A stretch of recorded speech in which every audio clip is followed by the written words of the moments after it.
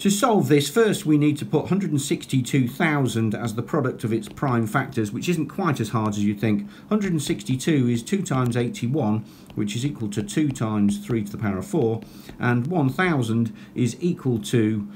8 times 125, which equals 2 cubed times 5 cubed, so therefore 162,000 is equal to 2 times 3 to the 4 times 2 cubed times 5 cubed, which equals 2 to the 4 times 3 to the 4 times 5 cubed. Now, to have a perfect square, we need our factors to be of the form 2 to the A, 3 to the B, 5 to the C, where A, B and C are all even, and A, because of 2 to the power of 4, so A can be in the set 0, 2 or 4.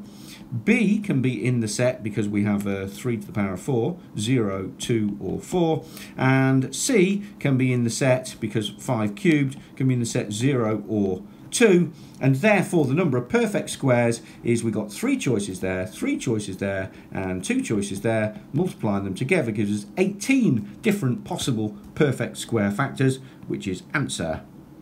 A.